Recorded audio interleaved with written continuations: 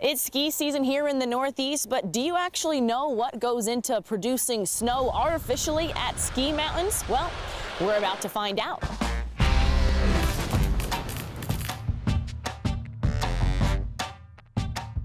Snow can be made artificially by forcing water and pressurized air through a snow gun. But in order to make snow, you need very cold and dry conditions. For this reason, we need to take into account both the temperature and what we call the wet bulb temperature.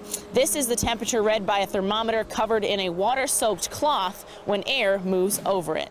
Because the wet bulb temperature takes into account the temperature and the humidity, this helps give us an idea what would happen when water and pressurized air are shot out of the snow guns at the same time.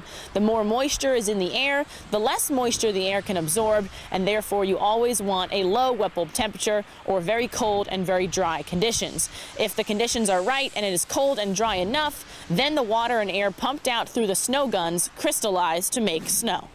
Now, although temperatures well below freezing are really ideal for snowmaking, you can still make snow at temperatures slightly above freezing as long as the air is very dry. I hope you enjoyed this video. Be sure to check out more of our First Warning Explainer videos at wnyt.com/FWE. Thanks for watching.